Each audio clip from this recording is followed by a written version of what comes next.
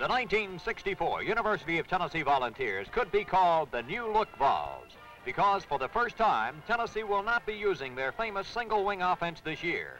The Vols will go to the T formation, directed by their youthful new head coach, Doug Dickey, shown talking with UT Athletics director Bob Woodruff, who was Dickey's coach at Florida, where the new Vol mentor was a quarterback.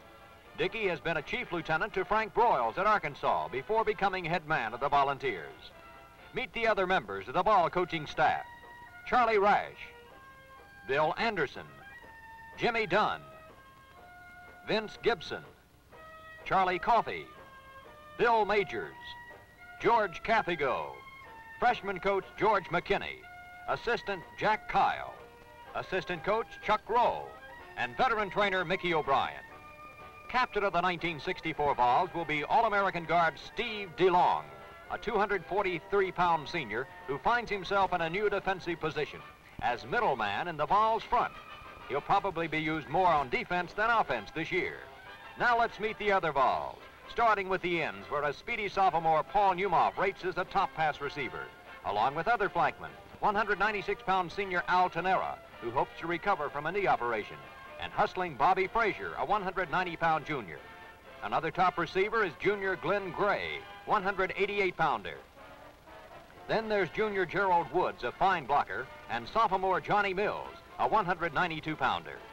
Vol tackles are young but determined, with the likes of Joe Graham, 218-pound sophomore, Mac Gentry, 202-pound Knoxville sophomore, and senior Carl Ellis, alternate captain who's moved from guard to tackle this year. Junior Joe Falco is a 215-pounder who's tough and aggressive. Jim Lowe, a 221-pound junior whose primary strength is on offense, and sophomore Terry Bird has made tremendous strides.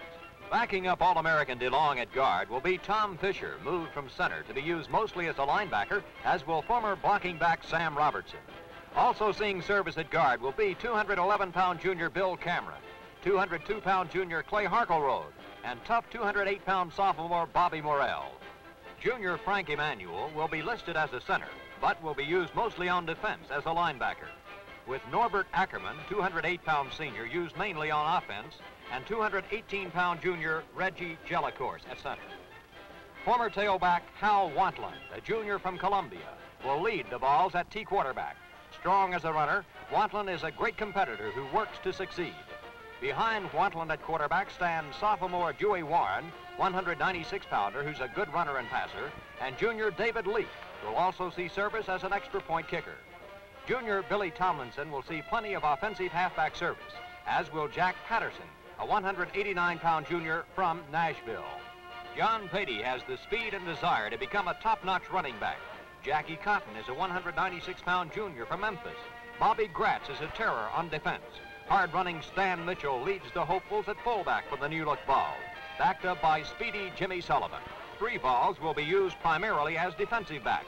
Bobby Petrella, 181-pound junior, Jerry Smith, 174-pound sophomore, and another sophomore, 180-pound Harold Stansel. Sharing the punting duties will be specialists Ron Whitby and Dennis Gibson, both sophomores.